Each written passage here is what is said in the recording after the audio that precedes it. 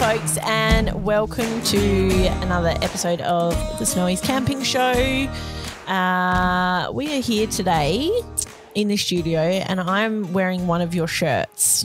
Well, it's ironic because this is kind of fitting for the topic that we're going to talk about today, but it's because we're covering off on safety, and you wanted to wear, because you forgot your shirt today, you wanted to wear a high-vis vest on the show. Well, because we work at a warehouse and we have Snowy's high-vis vests everywhere, and I'm wearing a plain grey T-shirt, and I just thought to myself, I'll just chuck a Snowy's high-vis vest on because A, it's orange, and B, it's got the big fat logo like our shirts do, and it'll just look boss, a bit of visual differentiation, something new for our listeners who also happen to watch us on YouTube, and they'll just be like, ooh, something new.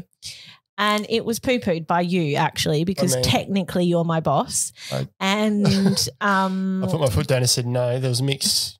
And so you happen to just have, like, in your drawer at your desk, like 20 Ben-owned Snowy shirts. That's right, yeah. So you were just like, just wear one of mine. Yeah. Which is what I'm doing. So, but we don't walk around the office with high-vis vests on. The warehouse people do. No, but we have them in our office because we go out to the warehouse often. They actually look pretty good, if I do say so myself. For the episode here. And our videographer said, no, that's way too much orange. He was like, no. And I said, no way, Snowies can never have too much orange. Anyway, we haven't actually even introduced, we haven't even said joined by us or anything today. We haven't. This is probably our worst start so far. But don't forget to subscribe wherever you're listening, whether that be on YouTube or through your favourite podcast app, and join in with the conversation of the Snowy's Camping Show. Oh, no, sorry, Snowy's Camping Banter on Facebook. Yes. Is what it's been recently renamed to. Your place is all over the head, isn't it? We are, yes, it is. So you are here with Ben and Lauren as usual. Have I already said that? No, we're doing things backwards today. We are doing it. How are you, by the way? And the last thing, I'm good. The last thing our videographer said when he walked out the room was, can you keep it short? And we're not off to I haven't got much time for editing this week. So we're 3 minutes in. And 3 minutes in. I think we've done the intro. We have. We are talking about campsite security / safety, I suppose. Well, I guess more security than safety, but we've talked about it before. We've had lots of questions about it over the time, and we did talk about it once in a Q&A. I don't know which episode it was, not the last one we did, but the one before, maybe like Q&A 3 or 4 or something. And we touched on it a little bit, but we thought we would sort of unpack it a bit more in this particular episode. Mm-hmm. We've got a couple of interviews coming up in the podcast as well. So we just wanted to do a nice little short one around campsite safety and security before we delve into some of the interviews that we've got on the horizon. Well, let's jump in now. Someone on the Facebook group, I think, asked about this a while ago. That's what I meant to write the person's name down, but I forgot. But we do take note of those things when people say, can you talk about this? We have a bit of a running sheet. And we do. So let's talk about this. Sometimes we don't actually have that much to contribute, but it's a good place for us to get the conversation started. And then we learn from the community too. So, yeah, definitely. Yeah. So we started, we've noted vehicle security here. Because obviously if you're camping, caravanning, you've got a vehicle. So vehicle security is a big one. Now, I have a quick story around when I travelled. There's always, or moving into some of the remote areas, there's always people worried about security in caravan parks with young kids walking through and stealing stuff out of caravans and out of cars and stuff. I just want to say, and I'm pretty sure I've said it before, it's probably 9 times out of 10, probably more than that, it's opportunistic. Yeah, opportunistic for sure. People have left valuables. It's the same as if you park your car in the city, left valuables in sight in an unlocked vehicle. Yep. In a caravan, unlocked, they're going to take the opportunity to get in there and steal some stuff. Yeah. And I heard stories in numerous places around Australia of this happening. And every time it's been that they left the caravan unlocked, they left the car unlocked or something. Yeah. So most of these things you can get around by a bit of common sense. Just lock your stuff up, I don't know if you've seen it, but sometimes people you just see cruising down the street and they're just grabbing a handle, testing it, testing it as they just cruise down the street. I mean, it doesn't happen very often, fortunately, but that's sort of the style of criminal mastermind that is likely to be hitting your stuff. Yeah. very, very unlikely to be in there for anything more than a bit of pocket change or something valuable. Yeah. Yep. So vehicle security, tinted windows, keeping things out of sight inside the vehicle is obvious. Just at least stick things under the seat, keep bags out of sight. Bit hard when your vehicle's loaded. Yeah. But at least the high value items, just keep them tucked away. Well, no, like in my grandparents have a 4-wheel drive, and in the back, they've actually got the same one as you. And in the back, they have those silver insulated window panels, and then they've also got a cargo cage, and the cargo cage has like you can see through it, but there's stuff hanging off it, and it's not – if someone's having a look through the front of the car or whatever, they're not going to look over the cargo cage. So for the most part, everything's just kept in the back, and there's nothing like your mobile phones or your wallet or your keys or anything sort of opportunistic in the front within view. I think there's something to be said from covering too much up too, because if you've got it too locked down, you're kind of saying it's worth having a go because I've got stuff in here. Whereas I've always worked on the theory that if whatever I've left at camp or left in my vehicle – whatever's visible isn't worth the effort to try and get to. So they move on. Yeah, I totally know what you're saying. And we did talk about in one of the Weird and Wonderful, the second Weird and Wonderful episode we did, towable lock boxes. Those little lock boxes that slide in, like the little tongue of them slide into your towable hitch or receiver or whatever it is. And it's like a little key lock box or whatever, which is a nifty idea. Yep, good place to keep keys and small items. Even a car alarm, like deterrence. So if you've got a car alarm, obviously that's going to deter them if they try to break in, but just the little flashing light in the dash or some of those security measures. Sometimes I've wondered, even when you see cars with the flashing light, do they even have a car alarm, or is that little flashing light there just a thing that you can DIY install on your dash? Well, I think it's the same with $3. It's the same with properties. The dummy camera things. There's like a camera dome. There's no camera in it. It's just there as a dummy. And opportunistic people, they're probably just not going to take the risk, are they? But so that's vehicle. But moving on to actual campsite. Really, if you're setting up camp somewhere where you pretty much intend to just be the whole time, you don't have to worry too much. It's more so if you're setting up camp and you're going away on day trips or somewhere where you're camping, you're going to be going, on a big hike just off the edge of your campground or things like that, and you're going to be away from your camp ground for a reasonable amount of time. But depending on the area or region that you're camping in, do some research before you go, determine what the area is like, and if theft and things like that is high. And if it is high, it might be worth considering, instead of staying at, just a broad campground, heading to a privately owned caravan park. Just so there's more people around. So there's more people around, but also those are often fenced and have sort of like a single access point. It's very difficult for people to just walk in off the street casually and suss out everyone's campsites without being noticed. And if you're in an area that has higher incidences of that happening, park staff and locals will already be aware of that. Yeah. So that might be your safest bet. If you're in a caravan, so it's obvious, just lock your caravan as you would your house. That's a pretty straightforward one. At all times, when you go to bed at night, just lock it. Yep. When you're out for the day, just lock it. Lock your caravan just as you would your house. A tent's a bit harder. You can use padlocks on a tent, but people, if they really want to get in, it's pretty easy just to slash a tent to get into it. So my theory has always been, and I don't caravan, I haven't got a caravan, so I'm in a tent. And lots of time setting up camp, staying somewhere and out for day trips for the day. My campsite's been just left as a minimal manner, nothing flashy. I've just probably got the table and maybe a couple of chairs. I've packed my Helinox chairs away because they're quite expensive. They go back in the car. Yeah. The tent sits there with mats and some sleeping gear inside, and that's pretty much it.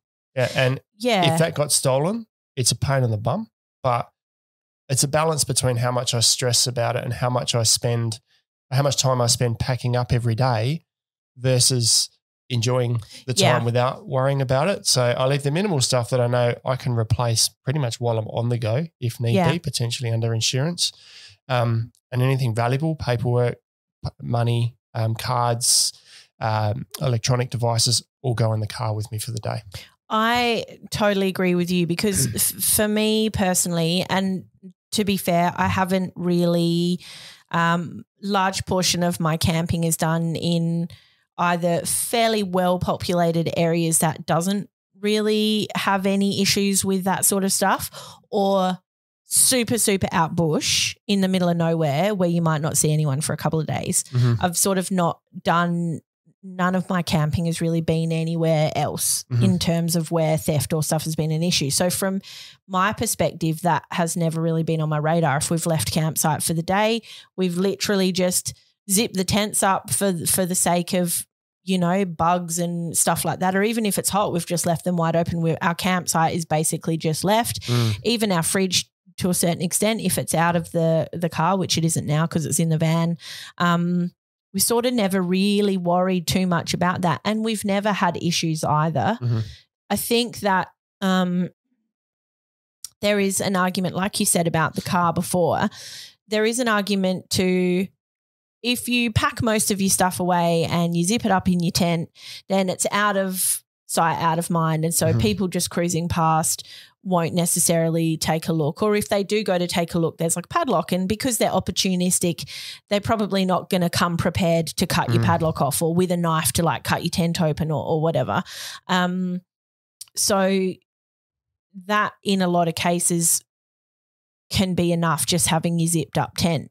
I think so. But then also there is argument, or some people that think, well, if you zip your tent up and you sort of pack everything up, is that a sign to say that you do have stuff worth stealing? And, you know, if people want to get into your tent, they're going to get into your tent anyway. I think maybe it just comes down to peace of mind and like common sense for you as a camper and the gear that you have. And maybe, like you said, don't leave anything out that you couldn't afford to just replace if you had to.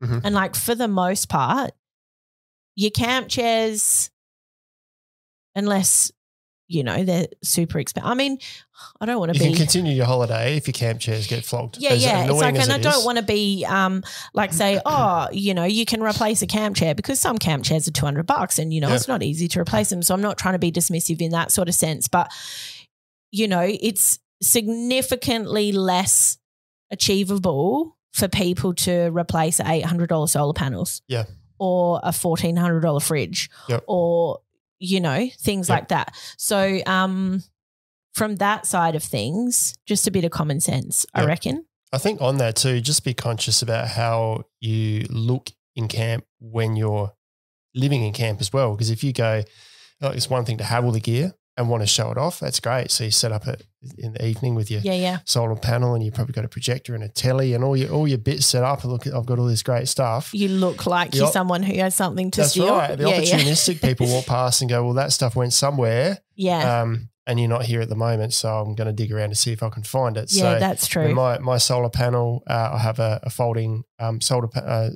semi-flexible solar panel. I generally put that flat on my roof rack. So that you can't really see it. It kind of sits down below the lip. It's not out there for people to see it. So I'm not saying I've got a solar panel to steal necessarily. There's a cable. People can work it out, but I'm not being flashy about my setup. I'm just when I leave camp, it literally looks like a tent and some tables. Or a table, sorry. That's pretty much all that there is. The stove, I leave the stove out. All replaceable stuff. So, for sure.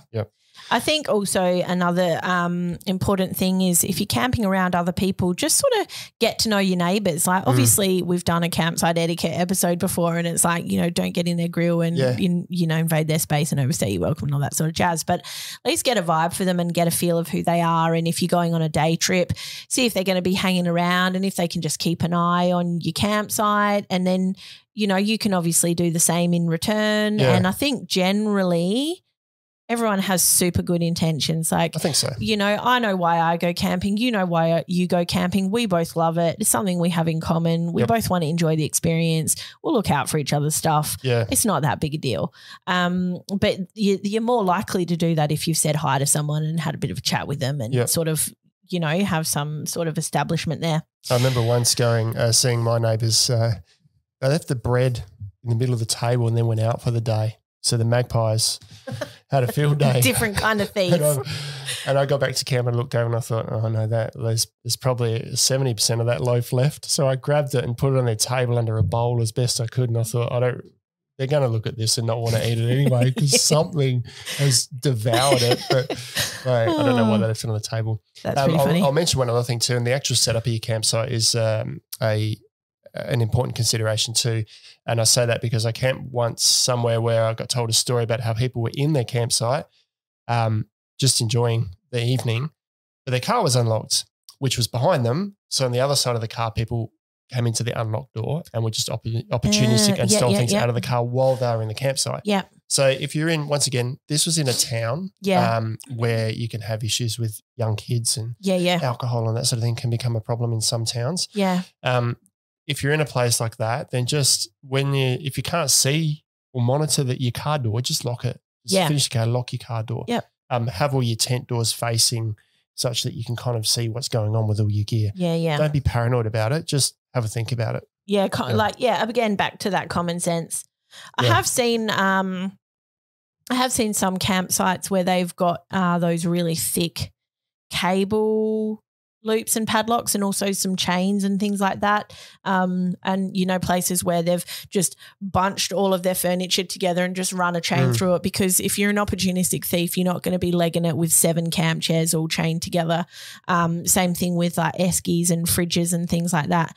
People aren't coming with angle grinders, you know what I mean? They're just it's a quick opportunity thing. Yep. So if you're somewhere like that and packing up your camp completely and hiding stuff and that way of things isn't really plausible, or just popping them in your tent and hoping out of sight, out of mind isn't going to be enough. That is potentially something extra that you can consider. Yeah. But I would say the chances of you actually, like the places where you would actually need to go that far would be sort of on the smaller percentage of spots. Yeah, where general. I heard it was in caravan parks within certain townships, remote townships and that sort of thing. So be conscious of it, but don't be paranoid about it. Just be aware and be prepared that something might happen. Yeah. But try and make sure that if something does happen, it happens to the things that aren't going to stop your holiday. Yeah. You can continue on. I mean, even if your tent gets flogged, you can buy another tent and keep going. Also, if you think about it, there's no way that you can be 100% foolproof. No. Like even with your home, at home, I've never personally ever been broken into. I've had my car broken into, I think twice in my life. Never had anything from my campsite stolen. Never had anything from a house stolen. Some people have had their houses broken into, and it's not because they've done anything wrong per se. It's just happened to be unlucky or the luck of the draw. And so sometimes that happens. Like I think the comment that we had in the Facebook group was, generally they'd never had an issue, but they went on a 2-day trip or they were day 2 into a trip in Western Australia and their car window got smashed. And I think that I don't really think there's anything that you could have done to stop that from happening. It's just really bloody unlucky. Yeah. And it just happened to be your vehicle that person came across that day. But if somebody wants to smash your car window to get into your car, you can't stop that from happening. No, that's just irritating. Yes, very irritating. I think you apply the same sort of things too with what we've just mentioned to gear when it's on, say, your roof rack while you're traveling as well, because the amount of times I've parked in a town with my tent and my swag, my sleeping gear all just strapped to the top of the car. Yeah. It's all tied down really well. So it's more than just quickly running past and snatching it off the roof. But I guess people could stand there and look like they own the car and be taking something off and walk away with my tent. But can you imagine someone just having a quick getaway with a giant RV5? 25 kilos. I'm just imagining one of those like Laurel and Hardy sketches where they're running along and their mate's like, wait, and then they turn around and then it's like people, anyway. And they go through a door and like the ladder, the ladder sketch. Anyway. But if I was paranoid and tried to secure that with a lock every time I packed the gear on my roof rack over 4 months of travel, it would have added a whole lot of stress to the trip. So I chose not to secure that. I'm not saying don't do it. Yeah, for sure. It was well tied down and was quicker than a walk past and grab it sort of scenario to steal it.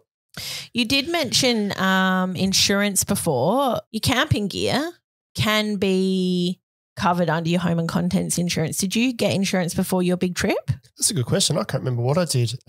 We looked into it and I think we might have extended some insurances or something for a certain period from memory. Yeah. I can't remember what that was. Yeah, just like temporary to sort of cover you a bit. Yeah, I think we just had to let insurance know this is our intention. Yeah, what we're doing.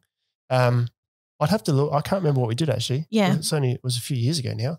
But but you can certainly do that. Isn't that really sad to think about? That was like 2 years ago. And I've hardly been camping since. Yeah, it's like, miserable. It's really sad. You're getting me down now. But there are really good insurance companies that are specific to 4x4 travel. Like the Club 4x4 is one. That have a look at your insurance, because I know that some general insurers will cover camping gear, but be really aware of what the terms and conditions are, because some of them might have stipulations. I mean, when you insure your car and you have to say if you're parking it on the street or a carport or a locked garage or what have you, things like that might affect your premium, and they might not insure you if you're just going to a general campsite in a national park, but they might insure you if you're going to a private caravan park, or they might have considerations of how you set up or what the efforts or the steps you've taken to try and secure your gear, and you might need to be mindful of that and maybe even take photos of your campsite every now and then, or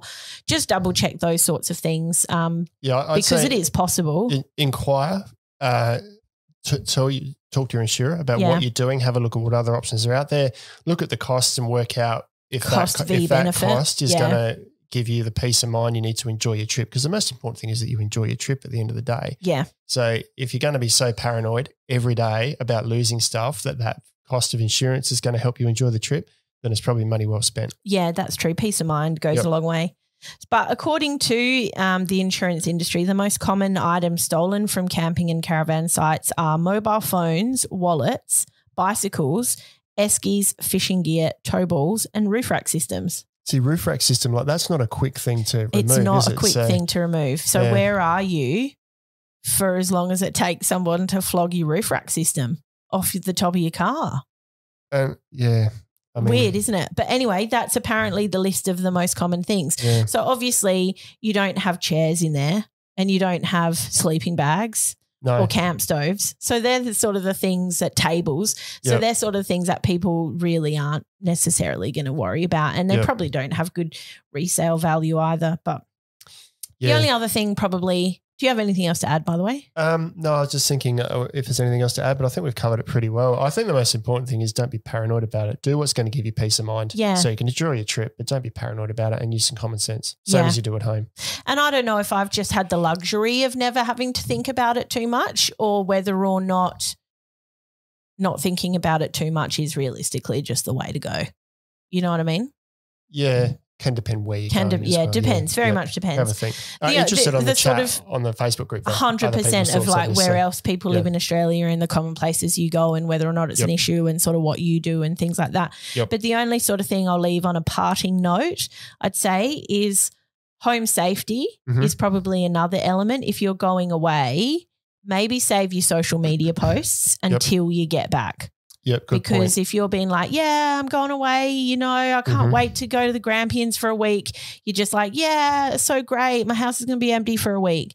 And I mean, not that. You're telling the world. Yeah, you're telling the world. I mean, hopefully your family and friends don't come and flog all your gear, but they might comment on your post and that might, who knows? Who knows how social media works? I know you don't, but it's like, you never know where that information is going to go and who's going to see it and where it's going to come from. They need to match who you are and know where you live. But I know I didn't post it. I don't anyway on social media, but even if I did, I probably wouldn't have posted it openly on social media anyway. Yeah, like you mostly kept your trip under wraps, really. Right. Yeah, pretty much, yeah. The house was left for 4 months, but people went around and checked on it. Yeah. It was actually kept leading up to Christmas, so my sister-in-law stored all of her Christmas presents gear in there. That's so nice. So they went around and checked every now and then. I'm pretty sure we just said insurance to our insurance company. Nearly fell off your chair. We said this is what we're doing. Going to be away from the house for 4 months, just so they're aware. I think. But social definitely don't advertise the fact that you're gone. Try and same principle with your house. Try not to leave it looking like it's not lived in. Yeah, for sure. Have a timer on a lamp. I think we put a timer on a lamp in the front room that turned on and off. Nice. Okay, that's cool. Each night, so it just looked like someone was home. Yeah, nice just a small thing. Yeah.